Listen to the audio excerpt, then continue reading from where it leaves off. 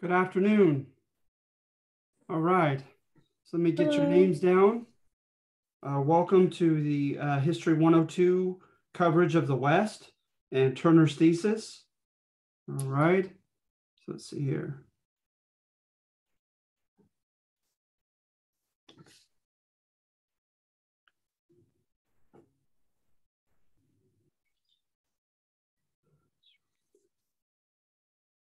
All right, so as I'm getting these down, let's see here. I want to just kind of ask, are there any general questions? Anything that's not quite clear in the class, etc.? Hello, thank you for coming. All right. A few of you, what I may ask is for a, let me get finished with the list. Okay, Draper.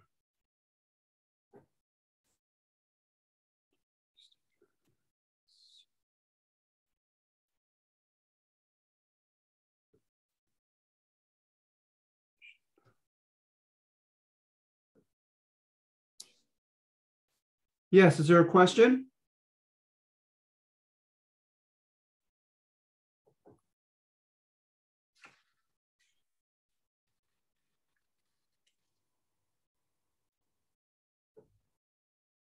All right, let's see here and more.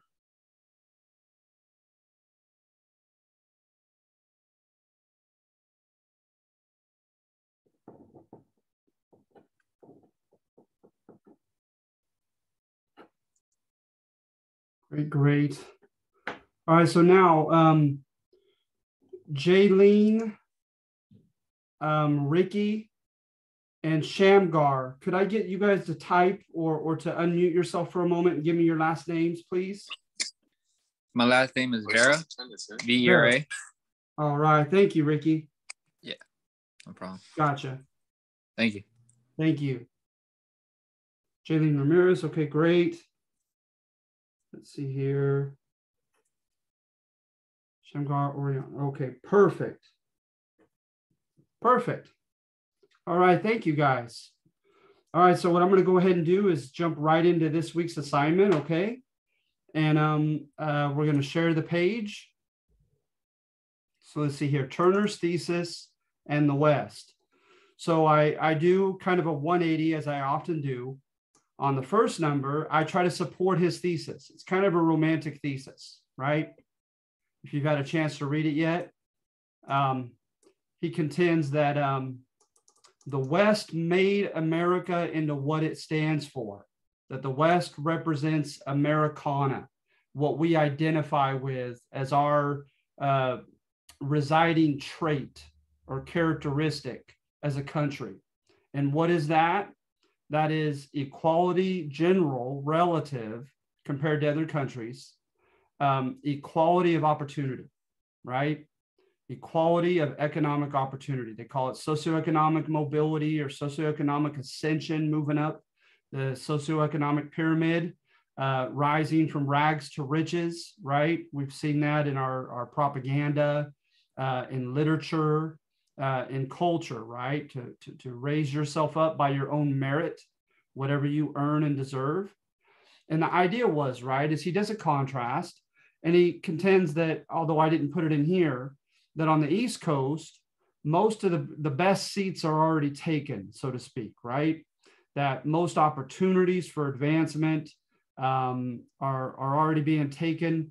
You got to figure he wrote this in 1892, around in that time. And so by that time, the robber barons, as we're going to get to next, began taking over entire industries, right? Carnegie and steel, Rockefeller and oil, Jay Gould and the stock market.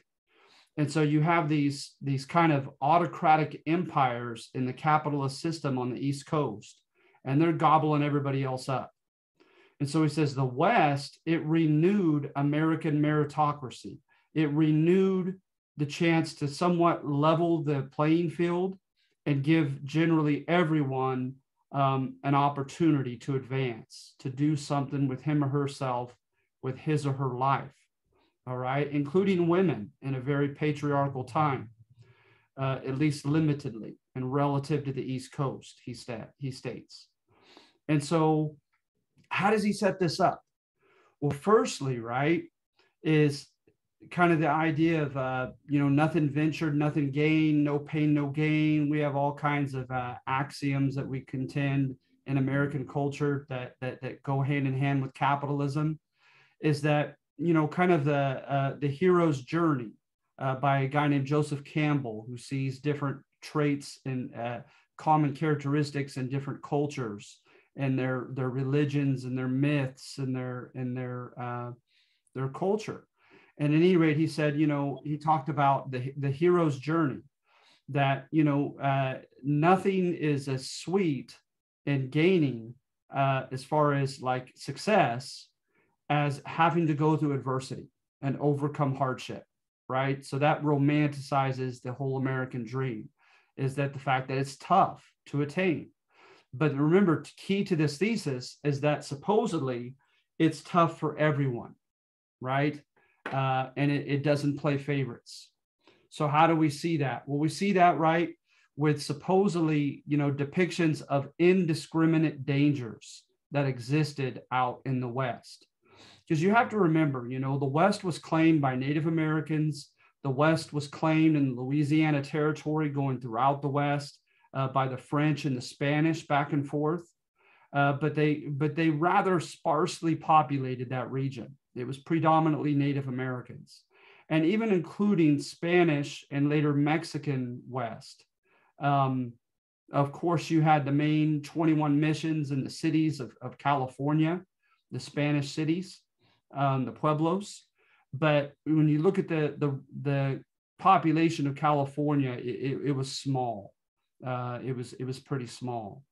And so at any rate, a lot of this land, which had just, and from your 101 class, right? Remember, Jefferson bought the Louisiana Territory and he kept it under territorial status. So the natives, those who had lived under Spain and France and under Mexico, they continued to live there, of course. They continued to devise their own laws, etc. But nominally or on paper, the American government put, 11 men in the North and 11 men in the South to dictate new laws, American laws. And of course, that didn't go over too well, and it didn't go over too effectively for several decades. But by the end of the Mexican-American War in 1848, now you're going to have, starting in 1843, a mad dash of tens of thousands, and then of course more than that, American migrants from the East travel overland into this far Western territory. But before that, right, we had something known as the Northwest Ordinances, and they were devised when we tried a confederacy in your 101 class, and it didn't last, obviously. We're under our second government, under our republic that we have now. But when the founding fathers tried that, they issued lasting, or what were meant to be lasting, ordinances about taking the West. And what they contended is that it was to be systematic and organized. You were to have a land survey office come in and put everything into 6 square acre plots. So hence you see when you fly in an airplane and you see these nice square allotments in the land from your airplane window. That was devised by that was a typical European way of carving up land, an English way, and they implemented that with the Northwest Ordinances. So the land survey team's supposed to come in, they survey it, so much acreage for a state. Then it's subdivided into counties, and the counties subdivided into cities or towns. And then the towns and cities are subdivided themselves. And so at the proper time, they are to auction off the land. And they put limitations, right? That you can't charge at one time. It was 2 cents an acre, more than 2 cents an acre for the land. But nevertheless, there was a systematic way of purchasing it and settling it, etc. But when you find in some of these areas around the end of the Mexican period, You don't find that, the Northwest Ordinance being carried out. And so you see this mad dash of humanity crash upon these Western lands that are now nominally federal domain, but they've yet to be subdivided into their proper counties and cities, et cetera, et cetera. And so it was a fiasco as far as trying to claim the land. And so you also have the Homestead Act, the Homestead Acts, and they predominantly pertain to Kansas and into the Great Basin there.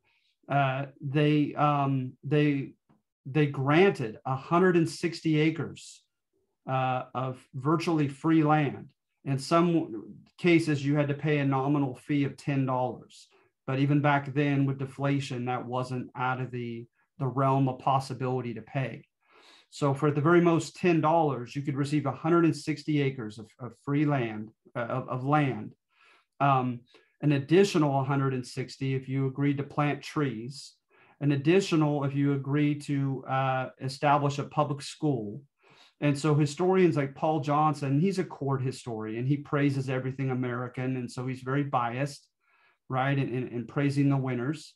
But he contends that it was one of the most generous acts of a modern government as far as land ownership in modern history. And this happened in 1862 during the Civil War. So in some cases, land was divvied out. You also, by the time of Andrew Jackson's time period in the early 1830s, the courts began to become more liberal in granting squatters' rights. So if you go upon land and no one is improving or cultivating that land, no one around to seem to claim that land, you can lay first claim to it by virtually just trespassing, squatting on it, building a home, and began cultivating crops, etc. And then there was a myriad in circumstances. It varied from region to region. In some cases, you were merely given the first rights to buy it. So it was extricated from the auction process, and you were able to just buy it at the base minimal level. In some cases, you were required not to sell it and to live on it for a certain number of years, and it was yours. And then in some cases, it was yours outright. And so with Turner's thesis, right, you see both here. You see the danger of all this ambiguity regarding land ownership that everyone faced, supposedly moving into the West, but you also have opportunities. So notice he says the West leveled the playing field regarding dangers and regarding opportunities. When I say dangers, right, I think of the gold rush. They forsook, carrying out the Northwest ordinances with the gold rush in California, even though it had been surveyed pretty well by the Spanish and Mexican governments prior to this, but they didn't acknowledge that. On paper, according to the Treaty of Guadalupe Hidalgo that ended the Mexican-American War on February 2nd of 1848, the Mexican people, the Californios, the Tejanos, those that were in these states taken by the United States during that war, or just prior to the war, and but were ethnically, culturally Mexican, right? They were granted automatic citizenship according to that treaty.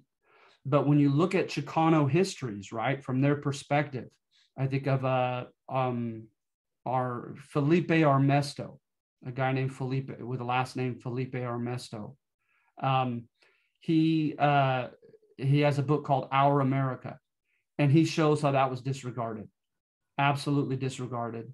Bullying, extortion, people going to the Mexican people with guns and threatening them.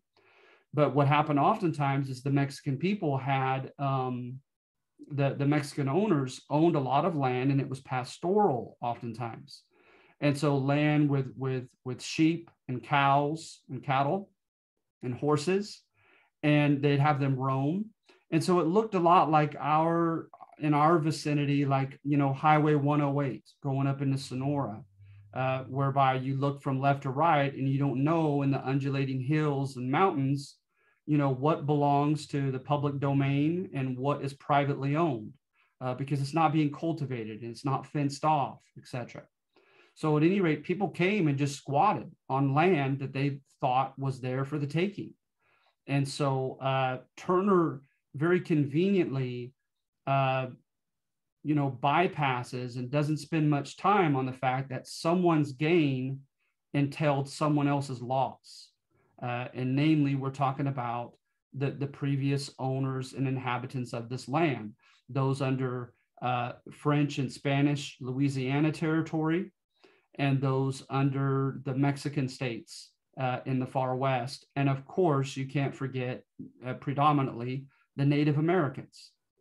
So at any rate, you had dangers of people contesting for land, for minerals. When the gold rush happened, right? People rushed up into the foothills. And according to the sources, like I use H.W. Brands quite often. I recommend him. He's got a great book on the gold rush. And then the older kind of better known book is called The World Rushed In by J.S. Holiday. I'm sorry. And at any rate, they contend that they have Spanish-speaking newspapers that contended that people were finding thousands of dollars worth of gold right in the beds of the American, the Consumnes, the Feather, and other rivers in the Sacramento Valley, and at the superficial or placer level. And it didn't require a lot of skill. It didn't require a lot of technique or knowledge or expertise. And so the first people there, they got the best of the diggings, right? And so there were opportunities. But nevertheless, if you put a pickaxe down in a spot that you had claimed with your hat on it, that was supposed to culturally and formally tell other people, you claim that mine first. But what happens with people with more men and more guns come across that pickaxe? They just throw it to the ground and they tell you to get out. And then what happens when there is ethnic animosity? Hey, Mexican, because to them, right, there was no delineating between a Mexican American who was now entitled to all the rights of American citizenship by the Treaty of Guadalupe Hidalgo that ended the Mexican-American War, and a Mexican migrant coming from Sinaloa and Sonora and the northern Mexico states. When they heard about the gold rush, they rushed in. Also, Chileans came in large number, and the Chileans used mercury and had techniques from experience down in Chile that offered them the opportunity to be very successful. So then you have that kind of jealousy that comes into play, and racial animosity. And so it was dangerous. It was dangerous having this kind of free-for-all with these vague, if even existent, boundaries and rules on property ownership, etc. I mean, look at the miners' associations. Since there were no cities yet and city ordinances yet in the mining towns, etc., they had no sheriff, they had no police department. And so people would come in and chaos would ensue, and according to some of the primary source from that time period, newspaper accounts. And the miners would organize themselves and devise their own code of laws, their own punishments for infractions, and they would try and convict and punish those suspects who were found guilty. And in some cases, it was like a kangaroo court, right? It was like you were guilty before they even began. It was just kind of a formality of them going through the motions of trying to give you what was certainly not due process to defend your innocence. So at any rate, they had hanging trees where they would hang people. I mean, they put justice into their own hands. And another case to that, which is quasi, it's almost one itself, the Miners Association, is you have vigilante groups where they got tired of the lack of law and order and violence, And so they pretty much they self-deputized themselves, right? And decided to take law into their own hands into the West. And then you have cases, right, of infamous brigands, robbers, outlaws coming in all throughout the West, and them facing either a desperate government who sent over marshals and deputies, and the marshals and deputies came in small order. And in some cases, I kid you not, there was a gentleman known as the hanging judge all the way back in Oklahoma, was sending deputies and marshals all the way into the far West with lists of men. And in one infamous case, I wish I could recall his name. I have it in my notes somewhere. But at any rate, he told them, in all likelihood, I've seen these names come up again and again.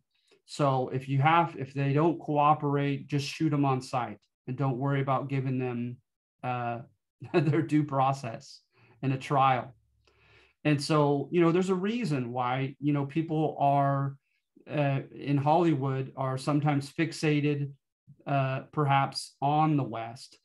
They like that dystopian, scenario, Lord of the Flies type thing, right? When the kids found themselves marooned on the island and there's no government, there are no institutions, and just you're down to the primacy of human nature and see what happens. And so that still resonates today, doesn't it? And so the Western genre in theater is still very strong and alluring to the American public, generation after generation. And so you have those types of instances to show the image of a kind of a lawless Wild West. You have cases of the overland trails, right? And with these overland trails, you had a guy as early as 1812 named Robert Stewart, who wrote a diary of coming backward, pretty much along the Oregon Trail, from Oregon into Missouri. And all the stereotypical things you see and very,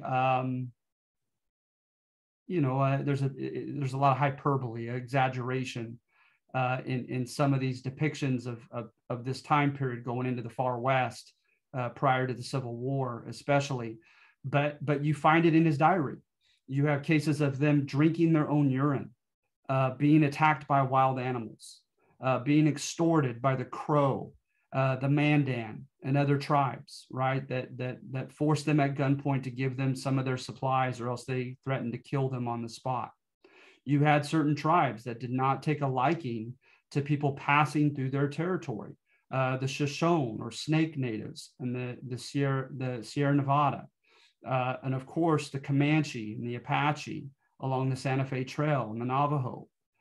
And so in Kansas, they were trying to build a railroad, and the Kiowa and the Pawnee and other tribes were attacking the people so passionately that they had to send troops there to fight and protect the workers as they were building the railroad tracks. Never mind the fact that they had broken their promise to the natives not to build a railroad through their territory. But at any rate, and so you have cases like that of people drowning in the Platte River, the Columbia and the Snake Rivers, right? And you have old school historians like Candy Moulton, who give stats on people trying to make money from cattle.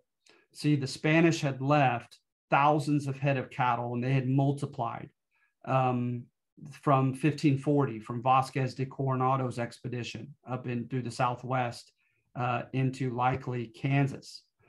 And so, especially in Texas, et cetera, you had just an innumerable number of cattle freely roaming. Well, President Hayes, I believe it was, opened free, kind of like Polk did, and opening up the gold rush and saying, we're not covering the Northwest ordinances, just go trespass with our permission and take what you can get, first come, first serve. Hayes did the same thing with cattle, as long as it ostensibly was not branded yet. And so people came down to get cattle, And then, of course, there began the organic development of railroad tracks stretching down toward Texas and into the West. But before then, it was the time of the great cattle run of the cowboy, right? During the Civil War and a few years after, in the 1860s. And so if you were brave enough to traverse the land, take on all the problems and issues and dangers of a cattleman's life, you could make a lot of money. At one given time, one steer could sell for $75 on the East Coast, just one. And that's $75 back then. But the problem is, right, with Kenny Moulton and other historians who go over it, they give large stats of people who were killed in accidents, gored to death, died of frostbite or hypothermia, drowned in rivers, were killed by Native Americans, etc. Just a myriad of dangers that they faced. You guys are much too young, but I remember as a kid in the 80s, we used to have an Oregon Trail, and you would see your figure traveling across one of these overland trails, and it didn't take long for him to say, "Oh, you have an issue. Your son has dysentery, or you lost a family member in the Platte River, et cetera, et cetera." And so it kind of goes along with that motif of the West of being inherently dangerous. You have extremes of topography, right? The Rocky Mountains, the Sierra Nevada. A lot more people would have died had it not been for the passes, right? The North Pass going through the Rocky Mountains, like at least 2 miles, like a 2 mile in width gap in the mountains, so that you didn't have to cross over the top with your Conestoga wagon and your family and all your supplies, etc. There were certain months of the year you did not dare traverse that land, right? And that's why a lot of people who had more money paid for scouts, right? The fur traders, the famous guys like Tom Fitzpatrick and Hugh Glass and Kit Carson and Jedediah Smith. The rich people could pay for them to show them the shortcuts, to get through native tribes that they had become friendly through relations and trading in the past, etc. And so at any rate, but obviously if you were a common person, you didn't have the money to pay for a scout. So what they oftentimes did is they congregated together and they would write their own constitution before they left Missouri and agree upon certain rules and regulations and responsibilities that each would engage in and embrace as they crossed across the continent. So you do have evidence to somewhat support Turner's thesis that the West was during throughout the 1800s, basically, at least up into the 1890s, that it was rather, in some cases, lawless, severe, dangerous, highly contested, violent. But then you have a guy named Karl Metz, and he writes a book and he shows about like the gunslingers in the Western towns, right? And he contends that, you know what, statistically, you are more likely still to experience or observe a murder in Chicago, Boston, or New York City than you were in some of these infamous mining and cattle towns. Because with the cattle towns, for instance, right, with the mining towns, it goes without saying, is you have people that are going in there for a rush. So a lot of them happen to be young single men. And when they came in, and especially in the early phases, like in 1848 in the gold rush, in 1863 in the Comstock lode of Nevada, in 1876 in the Dakotas, they were getting a lot of money right off the bat. And people came in to mine them, basically. Entertainment, drinking, prostitution, all kinds of different things came in to try to lure that money out of their hands, right? As they met there at these spots. And the same thing with cattle towns. And that's as far as the railroad stretched at the end of the railroad or of the cattle drives, right? Especially from southern Texas up the famous Chisholm Trail. And so you have places, especially in Kansas, that's as far as the railroads made it, as far as the 1870s. And so you had some infamous cattle towns in Kansas where thousands of young men came in and herded the cattle that they had taken and were selling it onto the train depot, received large amount of cash. And then, of course, there was plenty of entertainment and things to spend their money on in that cattle town. And so, but again, historians like Carl Metz say, well, it wasn't as dangerous statistically per capita as it was, or it might have been per capita, per person, but at least at large, there weren't as many murders in Kansas, in Montana, in Wyoming, in Arizona and New Mexico, as there were still in New York. So, you know, some people think that there is some gross exaggeration on Turner's thesis, this rough and rowdy Wild West, all right? But as far as opportunities, I've named a few. One is access to land, whether it's just by squatting, whether it's by receiving a homestead, or whether it's by bullying, extortion, as some did to the Hispanics in the far West, taking at least parcels of their land. Then you also have mineral rushes. And once again, in almost every case, you had to be there early. Those who got there first did well. Okay, and you have some famous bonanza kings, as they were called, who rose from rags to riches. Another avenue toward the American dream, of course, was entrepreneurial. If you followed the railroad, you knew that there were going to be cities and towns attached to that railroad, and that there would be inhabitants therein. And so you just had to find a good, a service that would be coveted, demanded by the people. And not only that, a flood of East Coast as well as European capital flooded into the West by the 1870s. And so now you have access to loans. And as they say, right, it takes money to make money. Wanting to start, you know, to perhaps buy a boarding house and begin an inn, right, and pay people at like a hotel to stay in your rooms, a billiards hall, a bar, whatever it might be, a bordello. You could get a loan and to get established, to get your first foot forward in that business. The Chinese did so well as they flooded in during the gold rush, and then subsequently with the Transcontinental Railroad. They flooded in. It was like, my goodness, 1848, there were fewer than 1,000 on the California census. And by 1852, there were over 40,000 Chinese immigrants coming in. And a lot of them came in through the Coolie system, the Coolie, C-O-O-L-I-E. That was the informal name they gave it. And it was a system that was established in, oh goodness, I want to say the Philippines, but I know Hawaiian Islands, but I know elsewhere as well.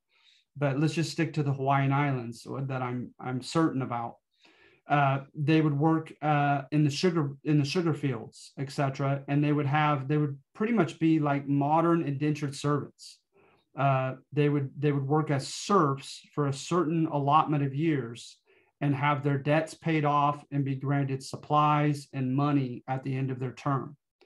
And so the Chinese, they came in, Johann von Sutter, known as John Sutter, in the Sacramento Valley. The Mexican government put him there to check the gringos coming in across the Sierra Nevada, from Nevada into California. And he brought in a lot of coolie laborers, etc. Another thing that happened was Charles Crocker, one of the famous four leaders of the Central Pacific Railroad. He made a famous bet that was publicized that his Chinese laborers could lay a mile of track in a day, and they did so easily. And so they developed a reputation for being ideal laborers, the Chinese, that is, in that they were diligent, that they worked hard, and that they were efficient, that they got a lot done in a certain allotment of time, and that they were docile. And remember, docile, right, is that they're meek and humble, and they do as they're told, and they're not rebellious, and they don't have any sense of entitlement. So hence, sadly, that last adjective, right, implies that they were easily exploited or taken advantage of. But with them being labeled as the ideal laborer, railroad companies, mining companies, and others that flooded into the West eventually wanted to employ Chinese laborers. And then labor unions erupted amongst WASP, white Anglo-Saxon Protestant, Irish immigrant, and even Mexican-American laborers, demanding that the Chinese not be employed and stop taking everybody's jobs. And then, of course, there was a violent backlash. Denver, Colorado, the Chinatown of San Francisco, the Chinatown of Seattle. They had cases of violence against the Chinese, the resentment that they were taking people's jobs. So eventually, when you get the Chinese Exclusion Act of 1882, it ironically begins with a compliment on the Chinese and saying that as they do seem to represent the ideal laborer, they're taking Americans' jobs. So I kid you not, the Chinese Exclusion Act ends with a stereotypical essentialist, right, compliment to the Chinese. And so at any rate, Turner overlooks that though, doesn't he? Because he's wanting to look at opportunities for everyone. So like I said, grabbing land, gaining minerals, starting a business of some sort, providing a service or a good or product for the pioneers going there or the inhabitants already there. Those constituted some of the major avenues through which you could achieve the American dream. And that included the Chinese. They did well for themselves. I know it's a terrible stereotype, but statistically, the numbers just show it.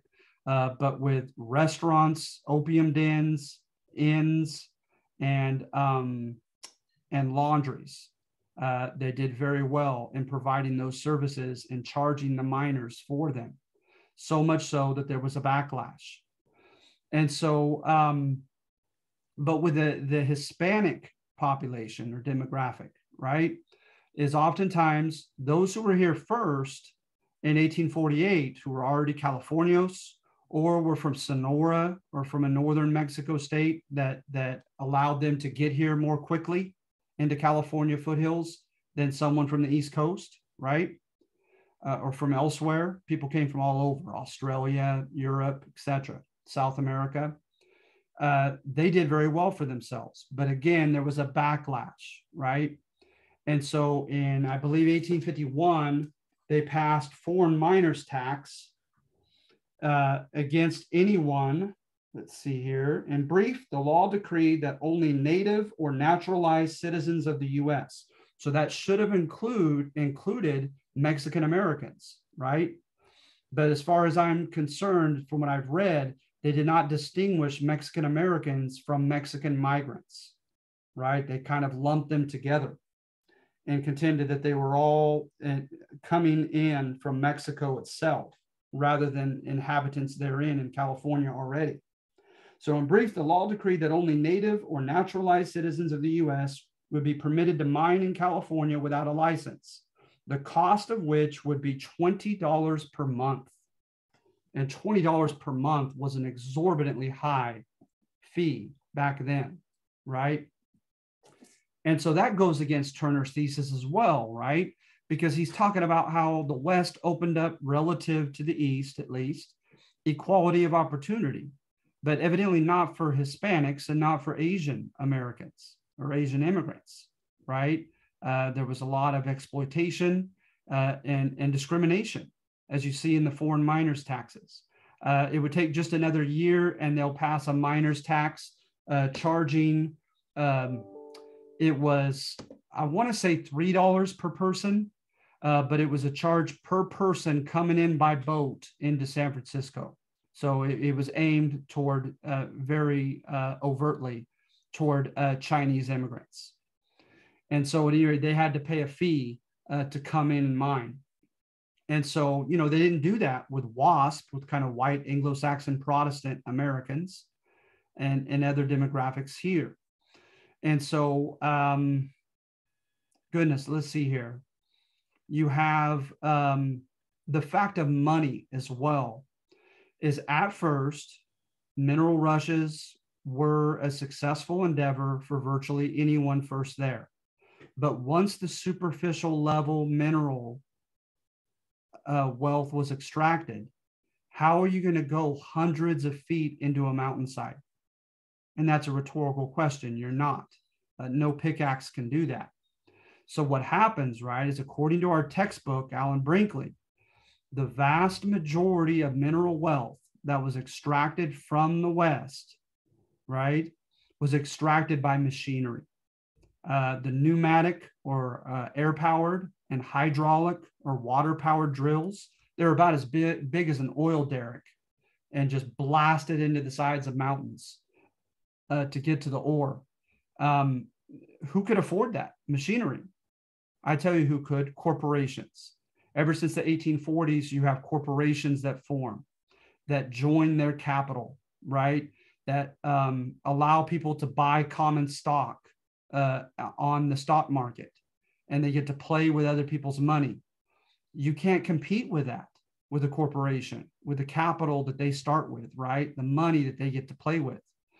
And so then what they do, right, is they end up extracting most of the mineral wealth from the West, and they end up hiring different people. And, you know, not to get conspiracy theory on you, but in some cases, they encouraged rivalry between demographics.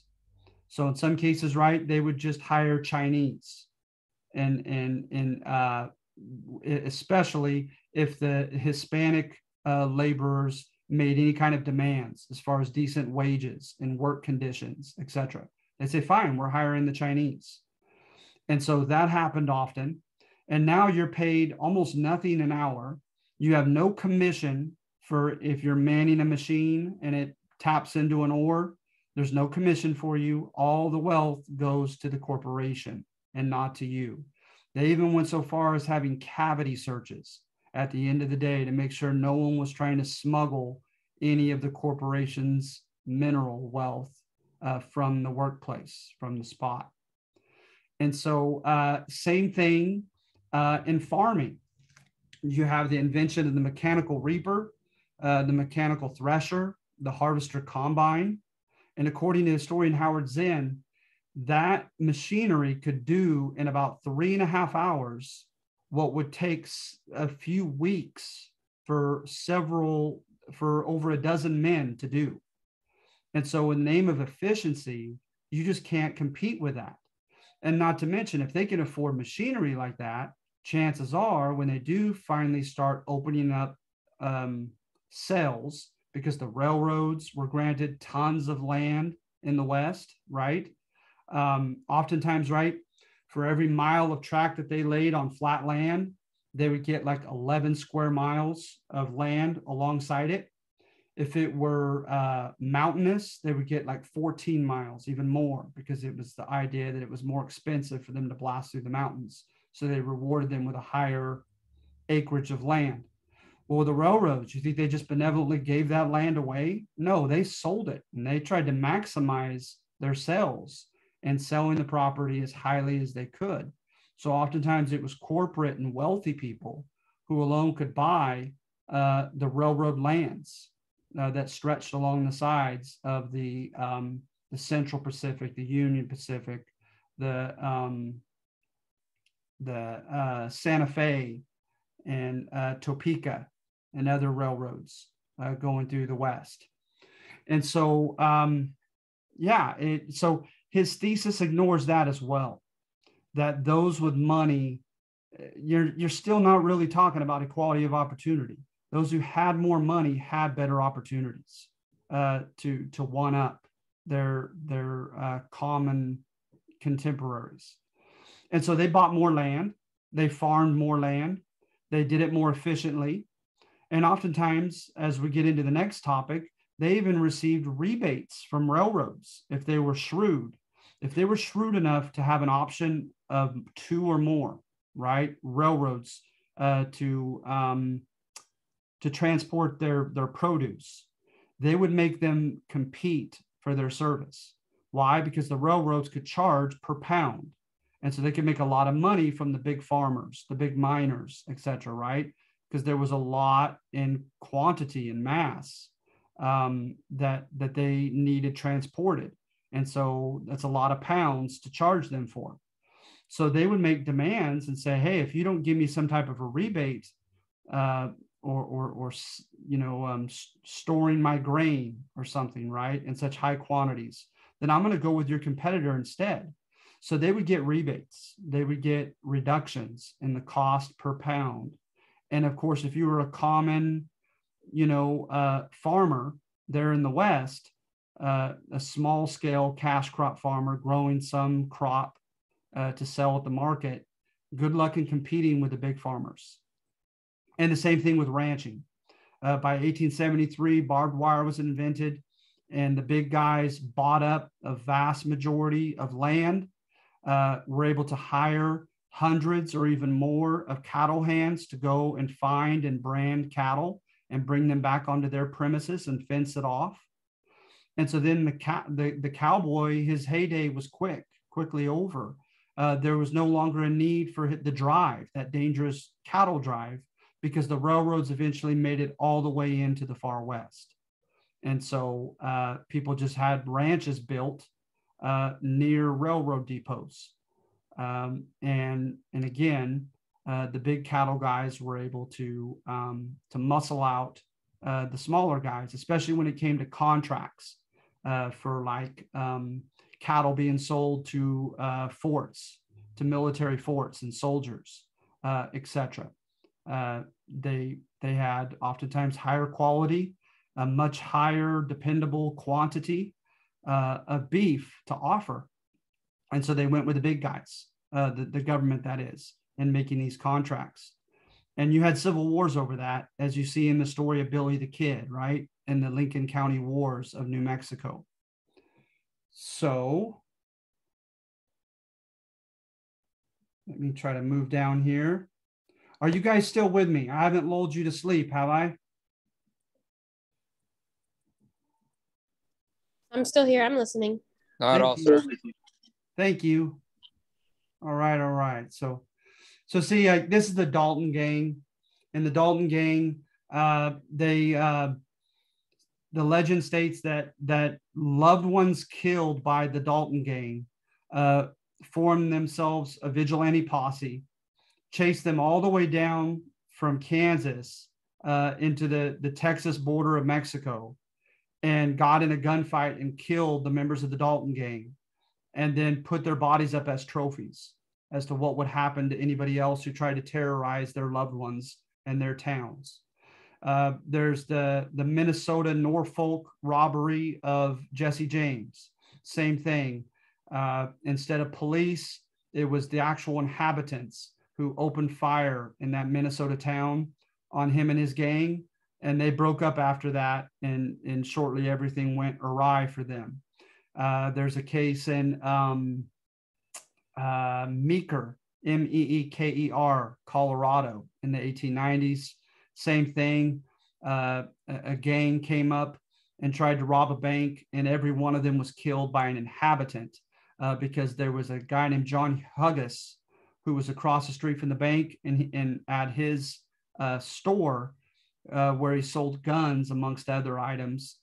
He handed the guns out to the inhabitants. They got on roofs of buildings, etc., and waited for Jim Shirley's gang to come back out of the bank, and they killed every one of them. Just these inhabitants, regular inhabitants. You have Baxter and Caldwell as Western cities who deputized every member of the town to shoot a cowboy on sight that came into their town, because they were tired of their raids coming in and terrorizing the people.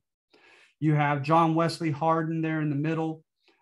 He killed about 4 lawmen before he himself was killed by a lawman in a bar. He also went down anecdotally at a hostel, shooting a man for snoring. And then, of course, you have Billy the Kid next to him, involved in the Lincoln County Wars, where they were trying to get beef contracts with the local military fort. And the sheriff was dirty and got involved and had his boss murdered. And he and the regulators sought revenge. They killed the mayor, and they caused a lot of havoc there in New Mexico before Pat Garrett got him. So, you do have evidence of a kind of a, out of the ordinary, anomalously Wild West. You do. As far as, some of those dangers being a bit indiscriminate, perhaps so, some of them, right?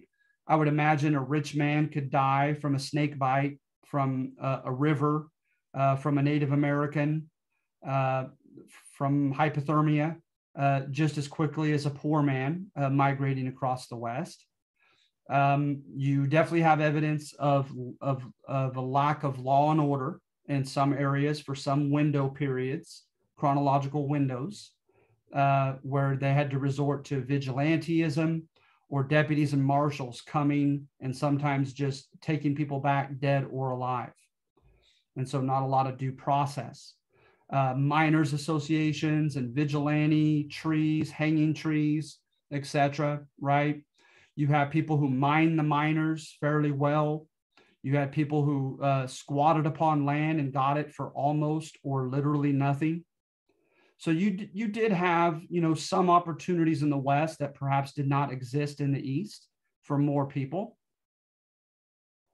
But then numbers 2 and 3, they run counter to it. And I kind of mentioned the overall overarching themes of both of them already. Turner's thesis doesn't take into account the fact of the advantage that the wealthy still had in the West. And that basically is what you're looking at with number 2, is I try to convey that in the West, as well as other places, it still paid to be rich. It still gave you a huge advantage, having more capital, more money to play with, more money to begin with. Okay? And we mentioned as examples, mining, farming, ranching, and not to mention political capital, right?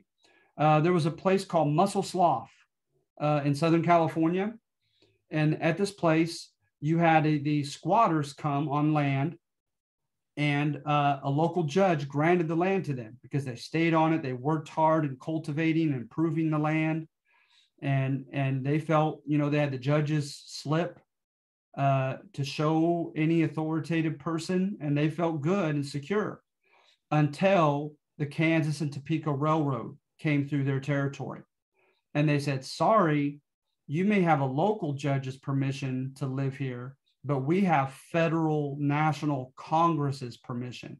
They're giving us not only the land where our tracks are laid upon, but a certain amount of acreage on both sides of the tracks has been granted to us by Congress.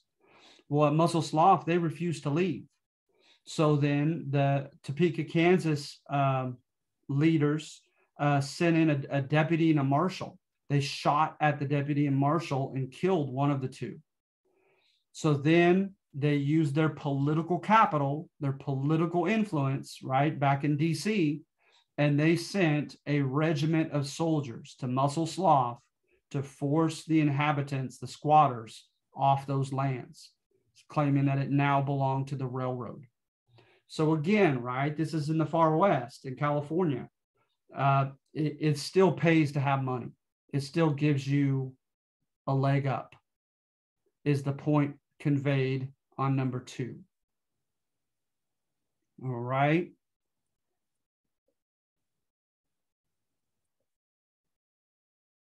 Then I put some sources here if you wanted to look into this, like especially with the treatment of of Hispanics or Latinos. That top one is great for the experience of Asian Americans as well. Strangers from a Different Shore by Ronald Takaki. But at any rate, just throw that out there. You don't have to buy any of those by any means. Let's see here. So now you see a discernible pattern, right, of economic competition and xenophobia mixing in a combustible manner, right? Economic competition for mineral wealth, economic competition for land ownership, economic competition for wealth in cash crop farming and cattle ranching, etc., coupled by xenophobic stereotypes of the other, right? Put in that other category. If you look at least as early as Andrew Jackson's period in the 1830s and the Mexican loss of Texas, you find ample evidence of racist stereotypes against Mexican people and Mexican Americans. And what amuses me is the way that some of them are so contradictory. In one way, right, they were resented like the Chinese for taking people's jobs, but they tried to convey in popular caricatures of the Mexican man at this time period that Mexican men were lazy. Well, how can it be both, right? But what they did do, and also they contended that they were untrustworthy, violent, prone to thievery, etc.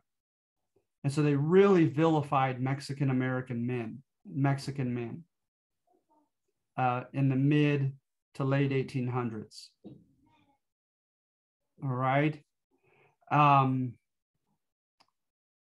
then, of course, when you had cases of Mexican Americans fighting back against the system, fighting back against the gringo, the press just ran with it. And there was public outrage and desire, right, to say, hey, we must punish these banditos. So you see in the pictures, you have Tiburcio Vasquez. He was hanged in, I believe, San Jose. Joaquin Murrieta. And Joaquin Murrieta was said to have been killed not very far off of Highway 5 down by the Merced area. You had the gorras blancas or white hats, and they would try to cut the big corporate guys' barbed wire fences and take back cattle or sheep that they contended that was theirs first. And then sometimes engaged in firefights, etc. The Gorras Blancas actually institutionalized, though, and formed a political party and actually ran Mexican Americans for political office. And so, but the word oftentimes used in the Chicano books, right, is proletarianization.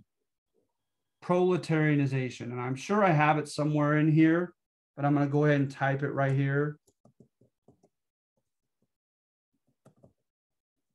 So the proletariat is Karl Marx's term, right, for those blue-collar workers who labor with their hands in an industrial or agricultural economy.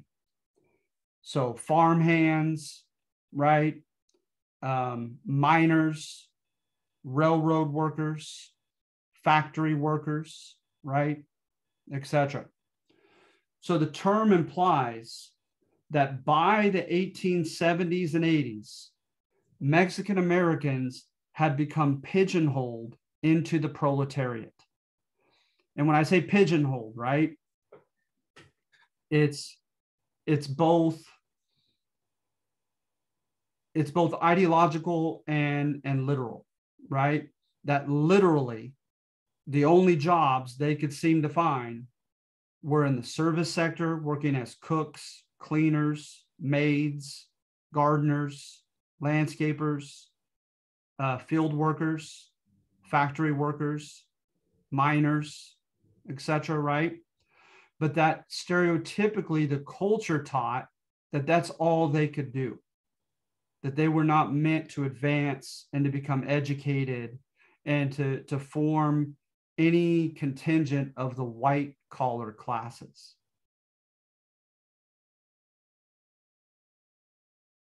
And boy, what a step backward when you look at Tucson, Arizona, when you look at Santa Fe, New Mexico, when you look at San Antonio, Texas, when you look at Los Angeles, California, you find a rather large contingent of white collar Hispanics who were educated, who served as writers, who served as lawyers, who served as professors and teachers, etc.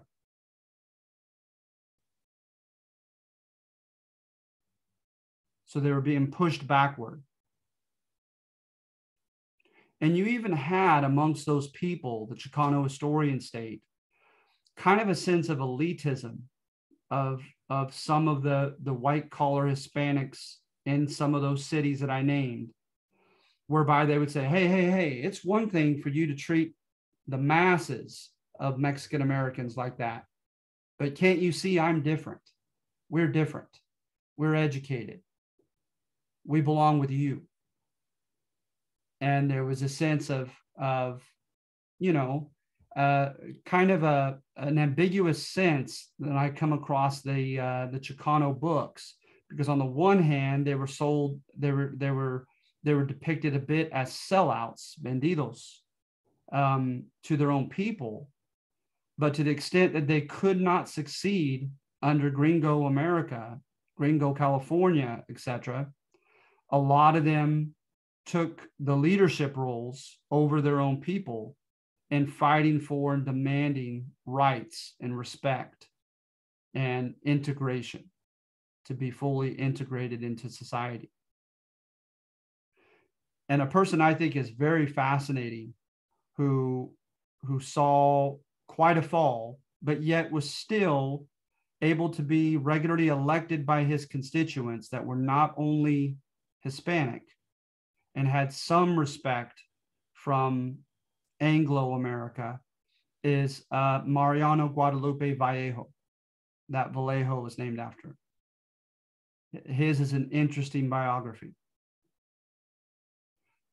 So how did the Mexican Americans react to proletarianization? Well, some acted fatalistically. They worked the rest of their lives, worked their hands to the bone, didn't complain, and got by. Some fought within the system. Like I said, the change of the Gordas Blancas. Some tried to run for or vote for Hispanic politicians to make a change through law.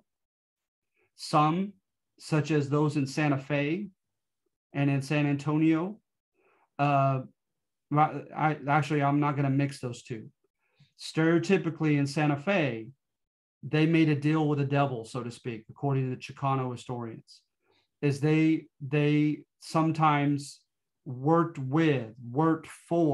alongside gringo corporate competitors and enriched themselves in the process.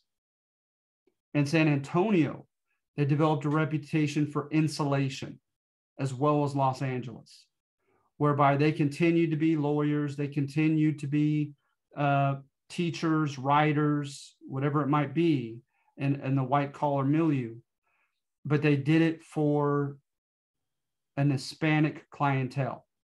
And they didn't even try to reach out to Anglo America because they felt, what's the use? So some kind of fought back within the system. Some fought back against the system. Joaquin Murrieta, right? His story, written by an Anglo-American biographer, his story serves as the inspiration for the legend of Zorro. And you know that the general theme of those movies, right? Of Zorro. So, in almost all accounts, however, what Hispanics did very well amidst this discrimination and being kind of pigeonholed into the proletariat is they maintained their culture very effectively. A lot of which revolved around being Roman Catholic.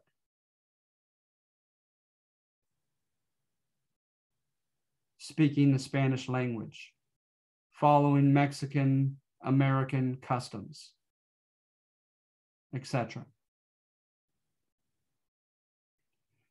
And I read a study on miscegenation, interethnic sex or marriage, right? And they found they showed stats on Hispanic women who married Anglo men, and the data, at least the area, the time period that they chose to study, these mothers overwhelmingly raised their kids as Hispanics.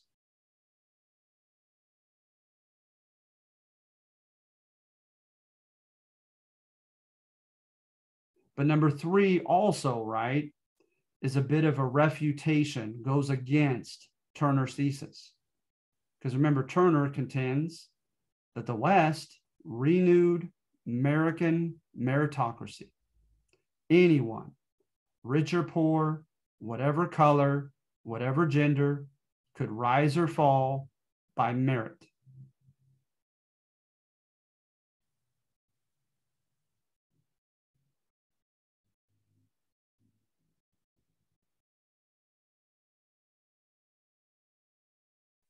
All right, so are there any questions or comments?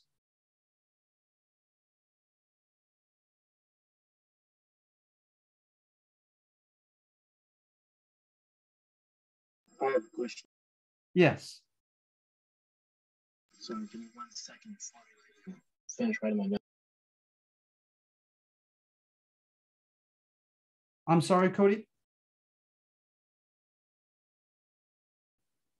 Sorry, I had to finish writing my notes. I wanted to ask you about the rebate question. Can you hear me okay? I can now, yes. Okay, I wanted to ask you about the rebate for the railroads. Oh, sure. Who was the rebate going out to, and how did that work? I wasn't really sure. No problem. That's a good question. It went out to the large scale providers of farm produce, of minerals, and of oil, of steel, of just a broad array of commodities, virtually anything, right? And so what really made it famous, as we get into in the next topic, Cody, is Rockefeller. It became publicized about his rebates. He was getting charged 65% of the rate of that everybody else was being charged. So he was getting a 35% rebate per pound for his oil. But in return, right, for that rebate, he promised the transporters of his crude and refined oil, he promised them 3 tons of oil per week. So they could count on being able to charge per pound up to 2,000 pounds every week just from him alone. And so it was kind of a quid pro quo thing, right? You scratch my back, I scratch yours. And so it was oftentimes informal. Oftentimes when the rebates were given, it was given with a handshake to I think, suggest that they knew that that was not fair and that might even smack of something illegal. Because oftentimes it's hard to find evidence of those rebates on paper, according to the historians. But we know they happened, nevertheless. And because, at that time, we don't have anything at the national level to do anything about that, Cody. until 1887, known as the Interstate Commerce Act. In that act, we stated that all rates for storage, for transportation, etc., must be uniform. They must be uniform. They must be the same rate for everybody, and shall be no discrimination in price rates.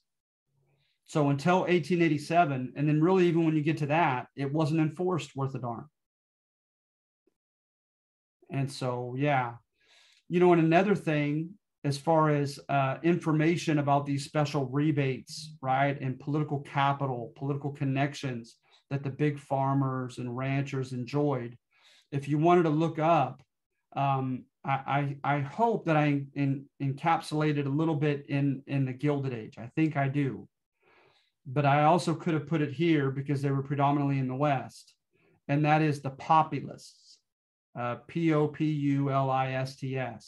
the populist movement and the populist party. If you wanted to look into that, Cody, I think you'd be fascinated because they had a long list of grievances, and those grievances were primarily against big business, big farmers and big ranchers, and the unfair advantages that they enjoyed over their smaller counterparts. Okay, cool. So I just want to make sure. So in essence, it was the railroads gave like the cattle ranchers or the grain men, they'd give them basically discounted rates at selling their supplies to the railroad in exchange for the suppliers meeting the demands of the railroads to fill up their train car. I think that's very well said. Absolutely. Okay, cool. Thank you. No problem. And so, quite frankly, right, the small scale farmers, the small scale, you know, miners, etc., or whatever providers of whatever product, they didn't have anything to bargain with because they just didn't have that quantity that they could provide.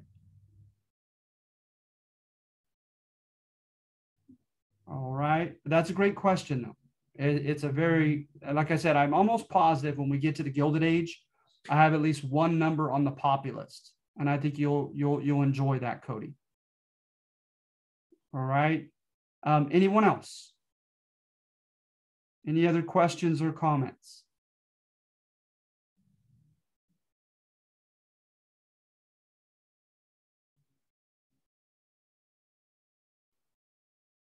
All right.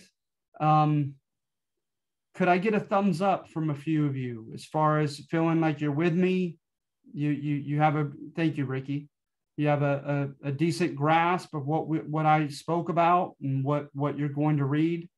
Thank you, Kennedy. All right, so good, Cody.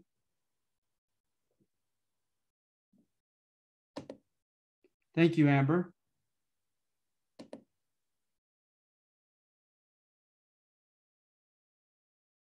All right, so before I get off, I noticed a couple new names that weren't here at the beginning. And I want to be able to give you your credit. Remember, I give you 5 extra points added to your raw score out of 50. So when I do the West, when I correct the second assignment, you guys will have 5 points added to your raw score. All right. I feel like you absolutely earn that. I think I got all those names.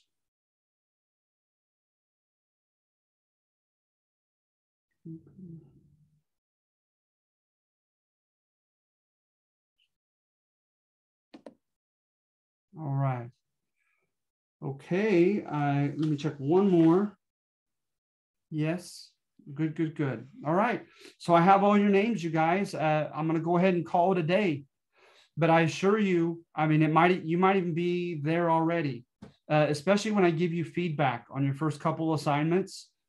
I may not always do that throughout the year. I may just give you a raw score. And by all means, you could Canvas message me and ask me why you got a 48 out of 50, etc. But at least on the first couple, I'm gonna write specifically, something to let you know how in line with my subjective expectations your write-up was. So you guys know kind of what to expect, right? As far as my own flavor, my own way of teaching the class, as we all differ as instructors. So I will get on those soon, okay? Give you feedback, and this will, I hope that you can enjoy this, that it does inspire a little bit of critical thought and interest. And it's going to be, if it's not already, it's going to become easy to you. But this is pretty much what we're going to do throughout the semester. All right. So thank you, guys. If there aren't any other questions, I'm going to go ahead and let you go and call it a day and a week. Thank you. Thank you. Thank you. Have a good day. You too. Thank Bye. you. Have a good day. Thank you. Bye, you guys. Appreciate you.